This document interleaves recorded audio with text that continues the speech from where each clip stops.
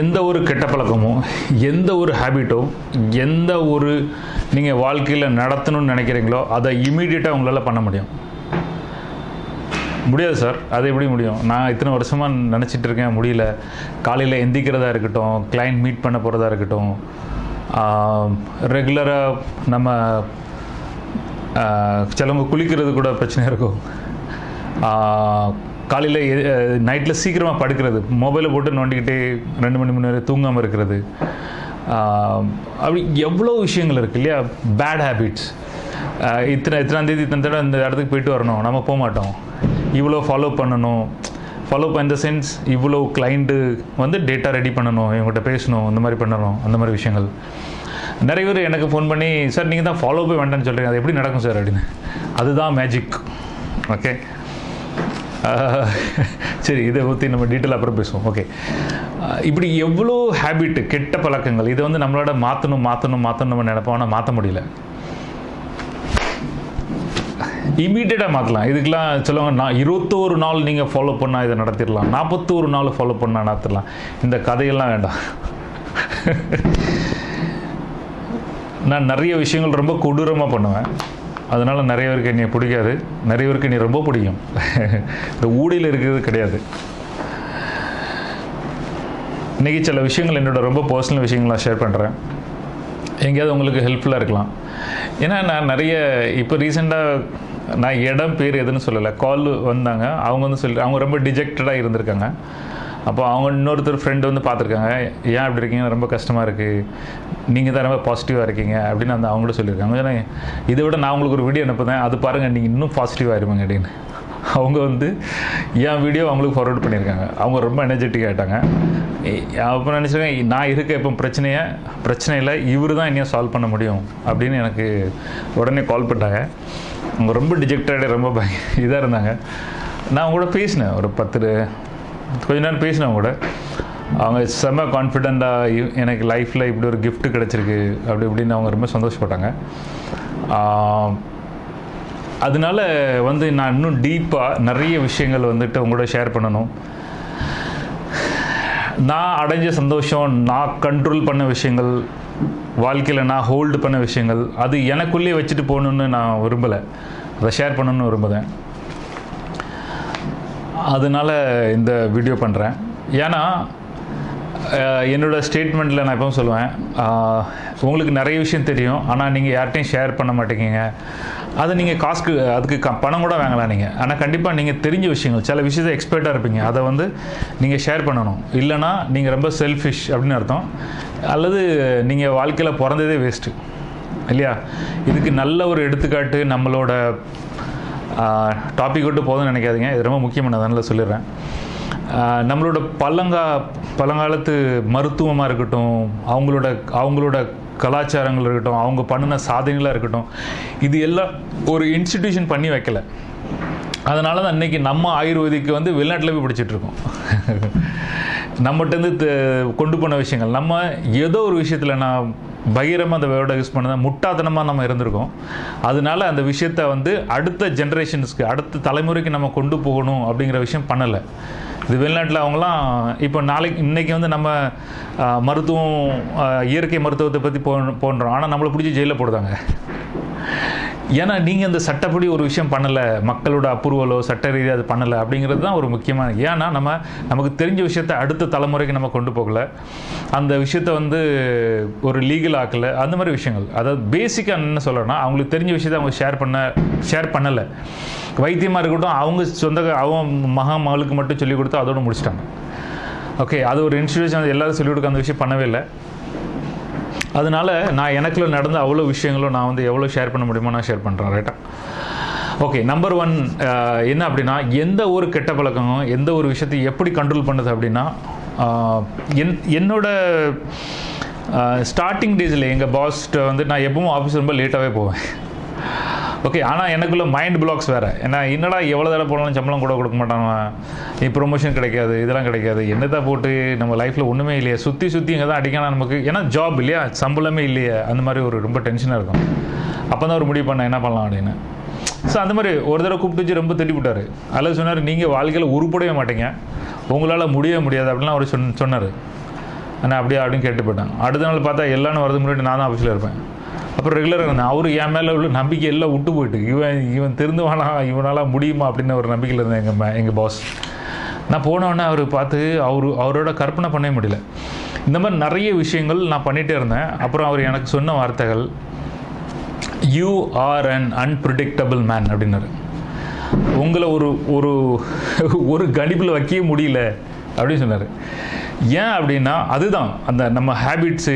அவங்க நினைப்பாங்க உங்களால் இது பண்ணவே முடியாதுன்னு, அதை நம்ம பண்ணி காட்டணும். உங்களால் இது செய்ய முடிஞ்சவங்களால் அதை செஞ்சு காட்டணும். நிறைய வந்து பிறந்தது, படித்தது, அப்புறம் வேலை பார்க்குறது, ஒரே வேலை, அப்புறம் அதே வீடு, அதோடு அவங்க கதை முடிஞ்சு போய்ட்டு வாழ்க்கையில் அவங்க இதை தவிர வேறு விஷயம் எக்ஸ்ப்ளோர் பண்ணவே இல்லை. 17 கம்பெனி நான் மாறியிருக்கேன். பெய்டு ஆஃபர் கிட்டத்தட்ட எனக்கு பழக்கமாக இருக்கும். கம்பெனியில் சேர்ந்தோடனே இப்படி பேசுவாங்க, அப்புறம் ஆஃபர் லெட்டர் கொடுப்பாங்க, அப்புறம் சேலரி வரும், இப்படி வரும், அப்புறம் கம்பெனி இப்படி பிரச்சனை வரும். நிறைய கம்பெனி நான் விட்டுட்டு அடுத்த ப்ரொமோஷன்ஸ்க்காக போயிருக்கேன். நிறைய கம்பெனியில் என்னையை துரத்தி விட்ருக்காங்க, இது டார்கெட் ஆகலை அதாகலை அப்படின்னு. ஓகே, நிறைய கம்பெனியில் அவங்க எனக்கு கொடுக்குற சேலரி அவங்களால கொடுக்க முடியல, அந்த மாதிரி விஷயங்கள்லாம் இருக்குது. இப்படிலாம் நிறைய. ஆனால் நான் கம்பெனி மாறிட்டே இருந்தேன். லைஃப்பில் எக்ஸ்பீரியன்ஸ் வந்து கிடச்சிட்டே இருக்கணும், புது புது விஷயங்கள். நம்ம இந்த ஹேபிட்ஸே அப்படி தான். நம்மகிட்ட அப்படியே வாழ்க்கையில் இதான் அவன் கதை முடிஞ்சு போச்சுடா அப்படின்னா அந்த ஊர், அந்த வீடு, அந்த வேலை, அவன் வாழ்க்கை முடிஞ்சு அப்படின்னு எவ்வளோ பேர் வாழ்க்கையை தொலைச்சிருக்காங்க இல்லையா? புதுசாக நம்ம டிஸ்கவர் பண்ணணும், புதுசாக கண்டுபிடிக்கணும், எந்த லெவலுக்கு வேணாலும் போகணும். அதுக்கு நம்மளோட ஹேபிட்ஸை மாற்றணும். ஓகே, மேட்டருக்கு வருவோம். ஹேபிட்ஸை எப்படினாலும் மாற்றலாம். நான் சொன்ன அந்த 21 நாள் 41 நாள் சொல்லலாம், ஃபாலோஅப்லாம் பண்ண வேண்டாம். ஆனாலும் நீங்கள் வந்துட்டு, நான் கண்டிப்பாக ஃபாலோ பண்ண மாட்டேன். எல்லார்ட்டும் பேசுவேன், இந்த டேட் கொடுப்பேன். அந்த டேட்டில் அவங்க வந்து என்ரோல் பண்ணல, என்கிட்ட ட்ரைனிங் வரலன்னா முடிச்சிடுவேன். அதே மாதிரி நிறைய எம்எல்எம் நெட்வொர்க் மார்க்கெட்டிங்கில் கூப்பிட்றோம். சார் உங்கள் ட்ரைனிங் சூப்பராக இருக்குது சார், இந்த மாதம் நம்ம ட்ரைனிங் வச்சுருவோம், இந்த மிடில் வச்சுருவோம் அப்படியே. Okay right. அதுக்கப்புறம் நான் பேசவே மாட்டேன். என்கிட்ட ஒரு ரிமைண்டர் கூட போகுது, சும்மா பேசுறது வைக்கிறது ஒன்றுமே கிடையாது. கரெக்டாக அந்த டேட்டு பார்த்துட்டு இருப்பேன், அவங்க பண்ணுறாங்களா இல்லையா அப்படின்னு. பண்ணுறேன்னா அப்படியே தூக்கி துறப்பட்டுருவாங்களே. அதுக்கப்புறம் எப்போ வந்தாலும் அவங்கள என்ரோல் பண்ண மாட்டேன். அட்லீஸ்ட் சார் அந்த டேட்டு சொன்ன, அந்த டேட்டில் முடியல, இந்த நாள் அப்படின்னு சொன்னால் கூட ஓகே, அட்ஜஸ்ட் பண்ணலாம். ஆனால் சொல்லாமலே அந்த விஷயத்தை நெக்லெக்ட் பண்ணிட்டாங்க, அப்படியே தூக்கி போட்டுருவேன். எனக்கு ஹாப்பி பர்த்டே விஷ், அந்த விஷயம், happy birthday wish okay, but எந்த தீபாவளி விஷயம்னா அதை பண்ணுவேன், இப்படி ஒன்று அனுப்பி விட்டுருவாங்க தான். உனக்கு இதுக்கு மேலே டைம் கொடுக்க முடியாது, ஏன்னா நீ வேஸ்ட் ஃபெலோ அப்படின்னு. ஏன்னா சொல்ல கமிட்மெண்ட்டெல்லாம் அதோட முடிச்சிடணும் அப்படி. இது நான் ஃபாலோ பண்ணுறது கிடையாது, ரைட்டா? ஓகே, ஸோ நீங்கள் அவ்வளோ பெரிய சக்தி வாய்ந்த ஆளாக ஆகணும். இது வந்து ஒரு ஃபோன் பண்ணிட்டு சார் இது எப்படி சார் பண்ணுறது அப்படின்னா அப்படி பண்ண முடியுமா? இது நான் படித்த விஷயங்கள், செஞ்ச விஷயங்கள், என்னோட 26 வருஷம் உள்ள எக்ஸ்பீரியன்ஸ், 25 வருஷம் இல்லையா, அது கோல்டன். அந்த எக்ஸ்பீரியன்ஸு, இந்த அலர்ட்னஸ் நான் வந்து ஸ்கூல் படிக்கும் போதுலேருந்து இந்த அலர்ட்னஸ் இருந்துச்சு, காலேஜ் படிக்கும்போது இருந்துச்சு, வேலைக்கு போகும்போது இருந்துச்சு. அதே இதில் படித்து இந்த விஷயத்தை நான் வந்து டெவலப் பண்ணேன். அதே மாதிரி நீங்களும் இன்றைக்கி ஃபோன் பண்ணிட்டு 2 நிமிஷத்தில் படிக்க முடியாது. It has to be continuous coaching, it has to be continuous process, right? என் கூட சேர்ந்தவங்கெல்லாம் சார் இனி வாழ்க்கை ஃபுல்லாக நீங்கள் தான் சார், நீங்களாக துரத்தி விட்ட வரைக்கும் நான் அவங்களோட போக மாட்டேன். அவங்களோட கோச்சிங் கண்டினியூஸாக இருக்குது. அவங்க இப்போ பேமெண்ட் ரெகுலராக நான் அவங்கள்ட்ட பேசினாலும் சரி ரெகுலராக எனக்கு பேமெண்ட் பண்ணிட்டு இருக்காங்க. ஸோ அந்த மாதிரி நல்ல உள்ளங்கள் வேற ஒரு பக்கம், நல்ல உள்ளங்கள் சொல்ல முடியாது, ரைட்டாக? பணம் கொடுத்தா நல்ல உள்ளவங்க சொல்லுவேன்னு சொல்லுங்கள். ஓகே, என்ன சொல்கிறேன்னா அந்த மாதிரி ஒரு அட்ராக்டிவாக மாறணும். ஸோ ஃபாலோஅப்புக்கு உங்களுக்கு தேவை கிடையாது. Okay, coming to the point, habits எப்படி சேஞ்ச் பண்ணுது? நான் பர்சனல் விஷயம் கூட ஷேர் பண்ணுறேன். நான் வந்துட்டு ஜென்ரலாக ஒரு லிஸ்ட் போட்டு வச்சுருப்பேன், இதெல்லாம் நீ பண்ணணும், இதெல்லாம் பண்ணணும் அப்படின்னு. எனக்கு நானே பேசிகிட்டு இருப்பேன். உடனே சைக்கோ அப்படின்னு நினச்சிடாதீங்க. சில விஷயத்தில் நீங்கள் சைக்கோவாக மாறணும். ஏன்னா லூஸாக இருந்த அவ்வளோ பேர் தான் வாழ்க்கையில் சாதனை பண்ணியிருக்காங்க, கரெக்டாக? உங்களை எல்லோரும் லூஸு, இவன் வித்தியாசமாக இருக்கான், இவன் உருப்பட மாட்டான்னா அப்போ தான் நீங்கள் சக்ஸஸ் ஆகிறதுக்கு ஃபுல் சான்ஸ் இருக்குது. நீங்கள் அப்படியே சொசைட்டி கூடயும், ஃபேமிலி கூடயும், ஃப்ரெண்ட்ஸ் கூடயும் அப்படியே செட் ஆகிட்டு அது குரூப்போடு இருக்கீங்கன்னா உங்கள் குரோத்து கொஞ்சம் கஷ்டம்தான். அதனால் நீங்கள் எல்லாத்தையும் லூஸ் தனமாக நடக்கணும் சொல்ல வரல, பட் நான் சொல்கிற point புரிஞ்சுக்காங்க. Okay, so coming to the point, அந்த மாதிரி நான் செட் பண்ணி வச்சிருப்பேன். அந்த பேர் நடக்கலைன்னா எனக்கு நானே என்ன பனிஷ்மெண்ட் கொடுத்து விடுவேன். ரொம்ப பர்சனலாக விஷயம் ஷேர் பண்ணுறேன், படலாவா இல்லையா தெரியாது. நான் வந்துட்டு ஒரு சில மேட்டரில் நான் சொன்னது செய்யலை அப்படின்னா நான் இதை என்கரேஜ் பண்ணதான் நீங்கள் நினைக்கக்கூடாது. செல்ஃப் பனிஷ்மெண்ட்டில் போய்ட்டு அப்போ நான் வந்து என்ன நான் இப்படி வருத்திக்கிடுவேன், நான் அப்படி பண்ணிவிடுவேன், சைக்கோ மாதிரி ஆயிடாதீங்க, சைக்காலஜியில் போகிற லெவலுக்கு போயிடாதீங்க. நான் அந்த செல்ஃப் பனிஷ்மெண்ட் சொல்ல வரல. ஒரு டார்கெட் அச்சீவ் பண்ணி அதை முடிக்கணும். அப்படியா, இன்றைக்கி நான் இது முடிக்காத வரைக்கும் சாப்பிட மாட்டேன் அப்படின்னா அன்றைக்கி சாப்பிடக்கூடாது. அந்த வேலை மத்தியானம் முடியல, நைட்டில் முடியல, சாப்பிடக்கூடாது. தண்ணியை குடிச்சிட்டே இருந்துக்கிடணும். என்ன நம்ம வந்து சாப்பிட்றது உயிர் வாழ்றதுக்கு இல்லை. நிறைய பேர்லாம் 150 நாள் 180 நாள் சாப்பிடாமலே இருந்திருக்காங்க. ஸோ சோறு தின்னு தான் நம்ம உயிர் வாழ்வோன்னு இல்லை. எஸ் கஷ்டமாக இருக்கும், ஏன்னா பழக்க வழக்கம் இல்லையா, அதனால கஷ்டமாக இருக்கும். ஸோ அந்த மாதிரி ஒரு முடிவு எடுத்தால் நம்ம அந்த விஷயம் பண்ணுவோம். நான் வந்து ஒரு சில இடத்துல நான் பிளான் பண்ண மாதிரி நான் செய்யலை, நான் தப்பு பண்ணேன் அப்படின்னா எனக்கு நானே சூடுலாம் வச்சுருக்கேன். ஸோ சூடு வச்சதுன்னா எங்கே வைக்கிறது, வெளியே எங்கேயாவது வச்சா தெரிஞ்சிடும் இல்லையா. ஸோ என்னோடய தைஸ் இந்த மாதிரி கால் இந்த மாதிரி இடத்துல நான் வச்சுருப்பேன். ரொம்ப பழைய கதைகள் இதெல்லாம். அந்த மாதிரி நான் பண்ணியிருக்கேன். இப்போ பார்க்கும்போது தடம் தெரியும், ஏன்னா நீ ஏன் தப்பு பண்ண அப்படின்னு. ஸோ அந்த மாதிரி கொடூரமான தப்புகள் வந்து நீங்கள் தன்னைத்தானே பண்ணிங்கன்னா உங்கள் ஹேபிட் சேஞ்ச் ஆகும். ஓகே, இது நீங்கள் எல்லோரும் நான் சொல்லுவீங்க, அப்படி உங்களை ரொம்ப டார்ச்சர் பண்ணுங்க நான் சொல்ல வரல. ஆனால் நீங்கள் சாதிக்கணும்னு நினைக்கிற விஷயம் எவ்வளோ முக்கியம் உங்களுக்கு அப்படிங்கிறது தான் முக்கியம் இல்லையா. தன்னைத்தானே சூடு வைக்கிற அளவு நீங்கள் சாதிக்கிறதுக்கு முக்கியமா? ஓகே, அது முக்கியமா? அந்த அளவு உங்களுக்கு முக்கியமா? இல்லைன்னா போடா அது நடக்கல நம்ம அதெல்லாம் பண்ண முடியாது எப்போ அப்படின்ற மாதிரி அப்போ நீங்கள் சாதிக்க முடியாது. ஸோ எவ்வளோ முக்கியம் நீங்கள் அதை சாதிக்கிறது அப்படி முக்கியம். ஒன்று. ரெண்டாவது மேட்டர் உங்களுக்கு சொல்கிறேன். எங்கேயாவது நீங்கள் போனீங்க அப்படின்னா, இப்போ ஒரு கெட்ட விளக்கு இருக்கு இல்லையா, ஸ்மோக்கிங் விடணும். சிம்பிளான விஷயம் தான். ஸ்மோக்கிங் விடணும்னா நேராக போகணும். எப்போமெல்லாம் உங்களுக்கு ஸ்மோக்கிங் பண்ண தோணுதோ அப்போ பேக்கெட்லேருந்து ஒரு 100 ரூபா எடுக்கணும், அதனால் கிழிச்சி போட்டுடணும், அப்புறம் ஸ்மோக்கிங் பண்ணணும். பண்ணலாம் நீங்கள், ஏன்னா 100 ரூபா நீங்கள் கிழிச்சி போட்டிருக்கீங்களா, அதனால ஸ்மோக்கிங் பண்ணலாம். அப்போ 2வது போகணும். எப்போல்லாம் ஸ்மோக்கிங் பண்ண தோணுதோ அப்போ ஒரு 100 ரூபா கிழிச்சி போடுங்க. 2 நாள் 3 நாள் இதுக்கு மேலே கண்டிப்பாக நீங்கள் வந்து அந்த நோட்டை கிழிச்சி போட பாவி, ஒரு சிகரெட்டுக்கு 100 ரூபா போடணுமா, 300 ரூபா போயிட்டாரு. ஓகே, இப்போ உங்கள் லெவல் பெரிய பணக்கார லெவல்னு வைங்க, அப்போ 2000 கிழிச்சி போடுங்க. 100 வேறே மேட்டரே கிடையாது. எப்போமா 100 ரூபா கிழிச்சி போட்டு சிகரெட் அடிச்சிக்கலாம், அப்படி போகக்கூடாது. இப்போ 2000 ரூபா போடுங்க. ஓகே சார், பணம் இல்லைன்னா என்ன பண்ணுறது? பணம் இல்லைன்னா என்ன பண்ணுறது அப்படின்னா, ஏதாவது ஒரு மேட்டர் பண்ணணும். நீங்கள் உங்கள் ஒரு ட்ரெஸ் எடுத்து எரிச்சிருங்க. காலையில் நீங்கள் 7 மணிக்கு 6 மணிக்கு எந்திக்கணும்னு சொல்லியிருக்கீங்க ரைட்டா. 6 மணிக்கு எந்திக்கல, என்ன பண்ணணும்? அப்படியே அமைதியாக 6 மணிக்கு எந்திக்கல, 8 மணி தான் வச்சுருக்கீங்க. எந்திரிச்சு நேராக போய் ஒரு நல்ல ட்ரெஸ்ஸு, ஒரு சட்டை, ஏதாவது ஒரு விஷயம் எடுத்து கொளுத்திடணும். எல்லோரும் முன்னுக்கு தான் கொளுத்தணும். என்ன ஆச்சுன்னா, நான் 6 மணிக்கு வந்து நினச்சேன் 8 மணிக்கு வச்சுருக்கேன், இது என்னோடய தப்பு, அதனால் அது கொளுத்துறேன் அப்படின்னு. அதில் உள்ள அநியாயங்கள், அதில் உள்ள கஷ்டம், அதனால் படுற பிரச்சனைகள் எல்லாம். அப்படி இல்லைன்னா உங்கள் வீட்டில் வேறு யார் ட்ரெஸ்ஸை பிடிச்சி எரிச்சிருங்க. கல்யாணம் ஆகிடுச்சுன்னா ஒய்ஃபோட சரி எடுத்து எரிச்சிருங்க. நீங்கள் ஜென்மத்துக்கு அதுக்கப்புறம் 6 மணிக்கு மேலே தூங்க முடியாது. எல்லோரும் பிடிச்சவங்கள மட்டும் எழுது, எந்திரி மவனை எந்திரிச்சு வேறு எந்த பண்ணுவேன் நீ அப்படிங்கிற மாதிரி ரைட்டா. இதை ஒரு ஜோக்கை எடுக்காதீங்க. சீரியஸாக உங்களுக்கு சில ஹேபிட்டை சேஞ்ச் பண்ணால் அப்படி பண்ணுங்கள். இல்லை டைம் பாஸ்க்கு எப்பவும் சொல்ல, இங்கிலீஷ் படிக்கல எனக்கு இன்ட்ரெஸ்ட் சார், ரொம்ப இன்ட்ரெஸ்ட். இங்கிலீஷ் படிக்கணும் ரொம்ப ஆசையாக இருக்குது. ஒரு படிக்க முடியாது. நீங்கள் வந்துட்டு வெறி வேணும், இங்கிலீஷ் படிக்கிற வெறி வேணும். ஓகே, அந்த மாதிரி. ஸோ நீங்கள் ஒரு ஹேபிட்டை சேஞ்ச் பண்ணால் அதுக்குண்டான வெறி வேணும், அப்போ தான் நீங்கள் மாற்ற முடியும். வெறி இல்லாமலாம் நீங்கள் வந்து ஒரு காரியம் பண்ண முடியாது. இன்றைக்கி இவ்வளோ மீட்டிங் பண்ணணும், இவ்வளோ வேறு பார்க்கணும், இவ்வளோ க்ளோசிங் பண்ணணும் அப்படின்னா அதுக்கு நீங்கள் ஒரு டைம் ஃபிக்ஸ் பண்ணணும். இந்த இது பண்ணலான்னா அது பண்ண மாட்டேன் அப்படின்னு.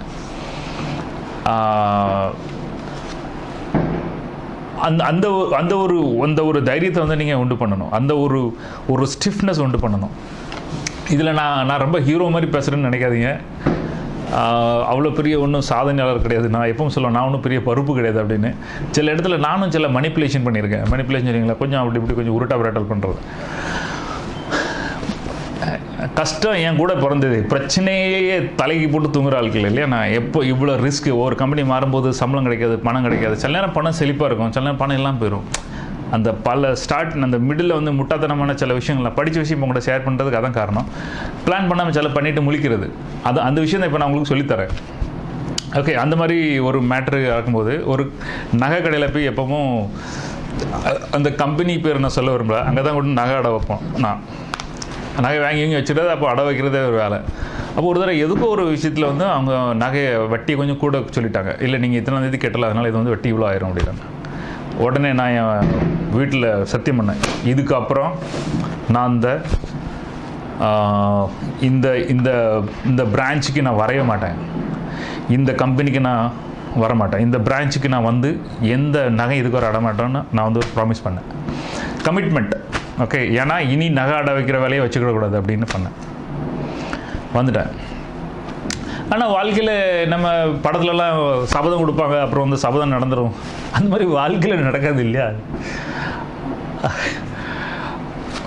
அதே மாதிரி நடக்கலை. அடுத்த சூழ்நிலை செம மோசமான சூழ்நிலை வச்சு அடவு வைக்க வேண்டிய சூழ்நிலை வந்துச்சு. அப்போ என்ன பண்ணேன், ஏன்னா என்னன்னா சபதம் எடுத்துருக்கேன், அந்த பிரான்ச்சுக்கு போக மாட்டேன்னு வேற ஒரு பிரான்ச்சுக்கு போனேன். வேற ஒரு பிரான்ச். நான் சீரியஸான மேட்டர் சொல்லிட்டு நான் ஜோக்கர் சொல்லுன்னு இதை நீங்கள் மாற்றிடாதீங்க. ஓகே, நான் என்ன சொல்கிறேன்னா, நான் somewhere I addicted it right. அப்புறம் ரெண்டாவது திருப்பி நான் வேறு பிரான்ச்சில் போய் இதை வச்சேன். ஓகே, அப்புறம் அங்கேயும் எனக்கு ஏதோ ஒரு நடக்கிற விஷயம்லாம் கெட்டது நல்லதுக்கு தான் நடக்குன்னு சொல்லுவாங்களா, அங்கேயும் அவங்களுக்குள்ள கொஞ்சம் மனக்கசப்பு, எனக்கு அந்த சர்வீஸ் கரெக்டாக பிடிக்கல, எனக்கு கோவம் வந்துட்டு. அப்போ சொன்னேன், இனி நான் அந்த பிரான்ச்சுக்கு நான் வரைய மாட்டேன் அப்படின்னு சொன்னேன். அதோடு ஸ்டாப் பண்ணிட்டேன். ஸோ இப்போ நான் எங்கேயும் எந்த பிரான்ச்சுக்கு எங்கேயும் போய் நான் வைக்க போகிறதே கிடையாது. சார் எதுக்கு சொல்ல வரேன்னா, சில விஷயங்களை ப்ராக்டிக்கலாக நீங்கள் அட்ஜஸ்ட் பண்ணி தான் ஆகணும். இந்த அட்ஜஸ்ட் பண்ணி லைஃப் ஃபுல்லாக அதை முயற்சி பண்ணுற லெவலுக்கு போயிடாதீங்க, முடிவெடுங்க, அதை விட ஸ்ட்ராங் பண்ணுங்கள். இப்போ அந்த விஷயம் நடக்குது. இப்போ அப்படியே தேவைப்பட்டாலும் சரி, யாராவது ஒருத்தர் வைப்பாங்க, அதுக்கப்புறம் அவங்கள்ட்ட பணம் கொடுத்துரும், அந்த மாதிரி பண்ணுவேன். நான் கொடுத்த கமிட்மெண்ட்டை வந்து நான் அப்படியே நிறைவேற்றுறேன். ரைட்டா? ஸோ நீங்கள் ஒவ்வொரு வாழ்க்கையில் சில விஷயங்கள் வந்து முன்னேற்றணும்னா எவ்வளோ ஸ்ட்ராங்காக நீங்கள் அதை அடையணும்னு நினைக்கிறீங்கன்னு நான் முக்கியம். கரெக்டாக? உங்களை நீங்களே பனிஷ் பண்ணுற விஷயத்துலேருந்து, நான் சாப்பிட மாட்டேன். சில நேரம் நான் முடிவு பண்ணிடுறேன், நான் கோர்ஸ்லாம் டிசைன் பண்ணுவேன் இல்லையா, கோர்ஸ் கிரியேட் டிசைன் பண்ணுவேன், சிலவங்களுக்கு கோச்சிங்க்கு உள்ளது எல்லாம் டிசைன் பண்ணுவேன். அப்போ பண்ணிடுவேன், இந்த டயத்தில் நான் இது முடிக்கலைன்னா நான் அன்றைக்கி தூங்க மாட்டேன் அப்படின்னு. சில நேரம் அது 12 மணி ஆயிரும், 1 மணி ஆயிரும், 2 மணி ஆயிரும், 3 மணி ஆயிரும், தூங்க மாட்டேன். மூஞ்சில் தண்ணி அடிச்சுட்டு தண்ணியை குடிச்சிட்டே இருப்பேன். அது ஃப்ரெஷ்னஸ் இருந்துகிட்டே இருக்கும். கமிட்மெண்ட்டு, ஏன்னா இந்த இது முடிக்கணும்னா முடிச்சாகணும் அப்படின்னு. இந்த மாதிரி ஒரு ஹேபிட்டை வந்து நீங்கள் கொண்டு வந்தீங்க அப்படின்னா, இந்த நான் சொல்கிற இந்த கொடூரமான விஷயங்கள், தன்னைத்தானே பனிஷ் பண்ணுறது, சாப்பிட மாட்டேன், புது ட்ரெஸ் வாங்க மாட்டேன், இப்படி தான் இருப்பேன். பட் ஒரு விஷயம், சில ப்ரெசன்டேஷன் சில விஷயம்லாம் போகும்போது நீங்கள் சில உங்களோட லுக் அதெல்லாம் தேவைப்படும். ஸோ அது பிஸ்னஸ், அதை உடைச்சிடாதீங்க.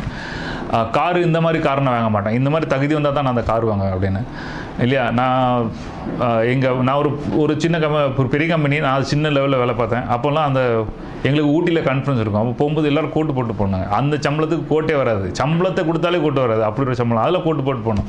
அப்போ எல்லாரும் மாமா சித்தவா பிரிஞ்சுட்டாங்க, கோட்டு வாங்கிட்டு போங்க. அதில் என்னோட 1-2 ஃப்ரெண்ட்ஸு கோட்டை வாங்கிட்டாங்க அவங்க. அப்போ நீ வாங்கினாங்க, எனக்கு அந்த தகுதி, கோட்டு போடுற தகுதி வந்ததுக்கப்புறம் தான் நான் கோட்டு வாங்க அப்படின்னு சொன்னேன்.